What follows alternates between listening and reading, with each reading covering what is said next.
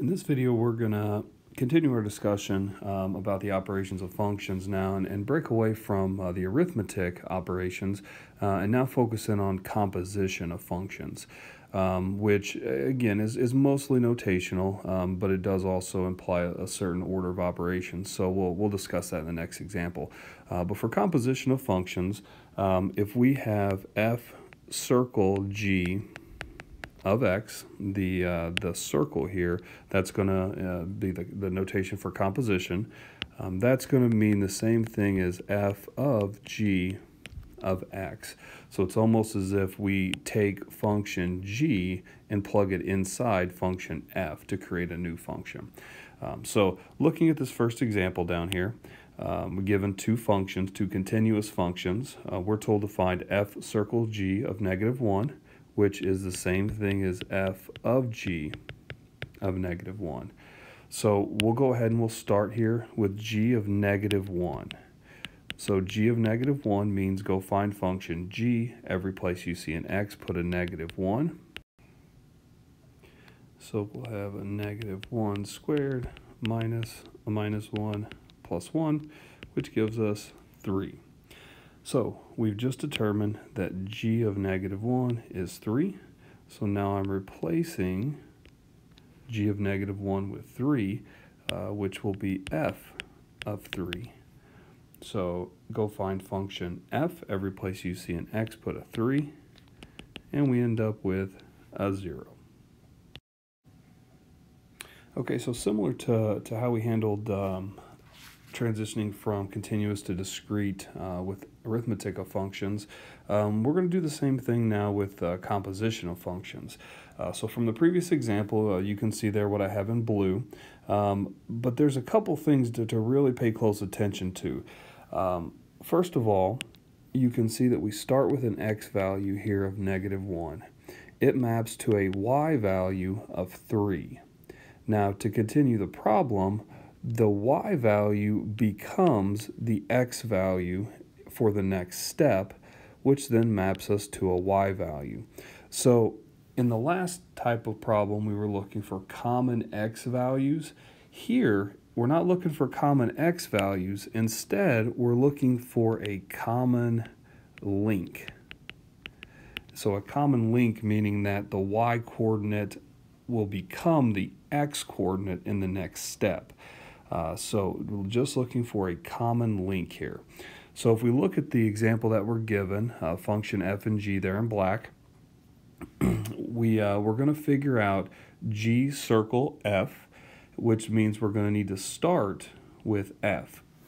So I'll start with f, and I can see that 1 maps to 2, and then as I transition to function g, my y becomes the x, which then maps to 6. So the first point, the first ordered pair of g circle f would be the point 1, 6. Okay, now we'll just keep going. You can see that 2 would map to -3, but there's no -3s for the x coordinates in function g. Similarly, 4 maps to 5, but there's no 5 as an x coordinate in g. But if we keep moving down the line, the x coordinate of 3 maps to a y coordinate of 0, and then here's our common link. The y becomes the x, that maps to another y, so our second point would be the point 3, 2. Now, I'm going to give you guys a few minutes. Go ahead and pause the video and really work that next you try example in your notes, because I'm going to need to use that example to help clarify example 6. Okay, so I went ahead and I copied down the you try example, and what you see there in blue, those are the answers. So everything above that green line, that's the you try. So hopefully those are the answers that you're coming up with for f circle g and g circle f by looking for that common link that we discussed.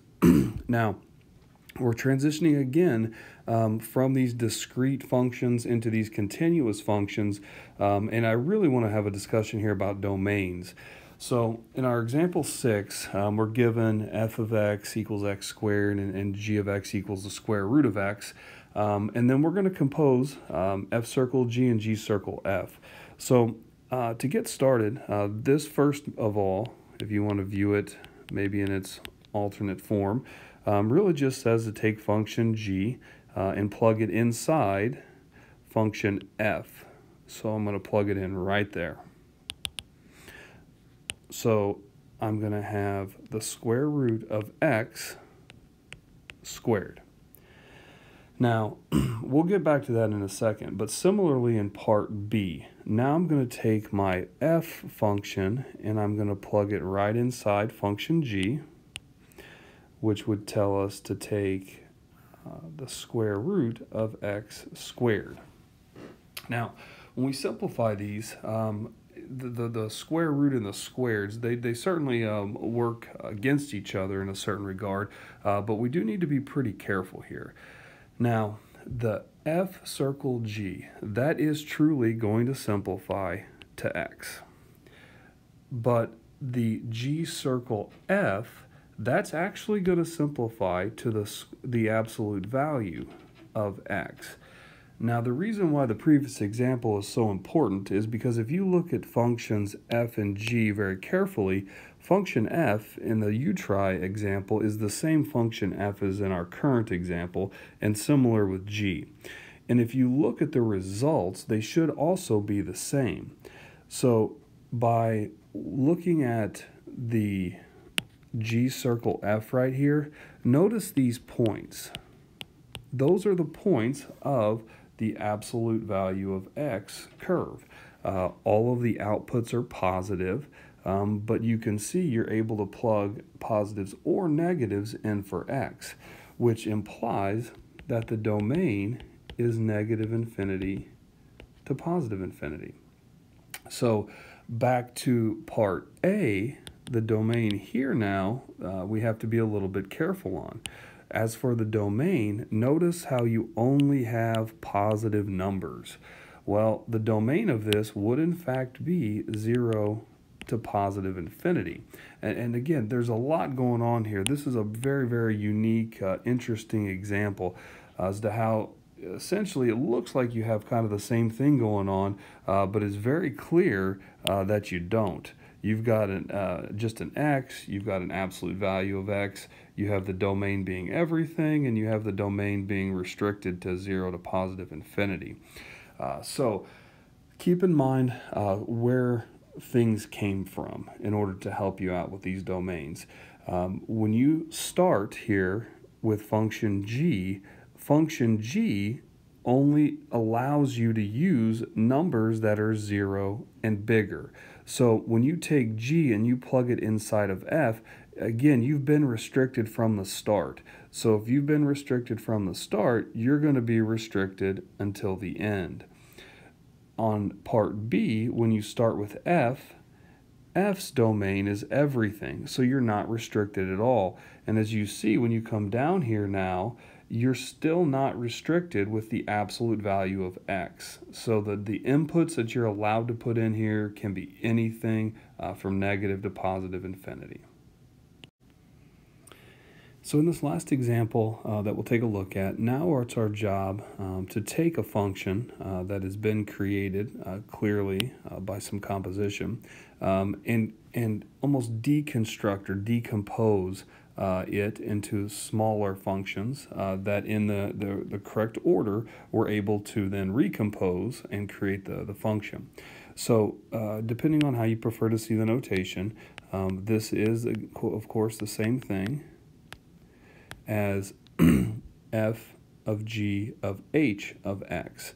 So our job is going to be to find h, g, and f, so that when I plug them into each other in the correct order, I actually do end up with our resulting function. So what I see when I do this is that h of x, kind of the most interior part of this, could be the square root of x. I see that g of x could be the x plus 1, noting that if I were to take my h and plug it into my g, then I would be on track to get what I'm hoping to. And then finally, the last function f could be the x squared. So to kind of check this in the correct order, I'll take this square root of x and plug it in there, which would give me my root x plus 1. And then I would take this root x plus 1 and plug it in for x, giving me the root x plus 1 squared as desired. So the three functions that we needed to find, h, g, and f in that order, would be the root x, x plus 1, and x squared.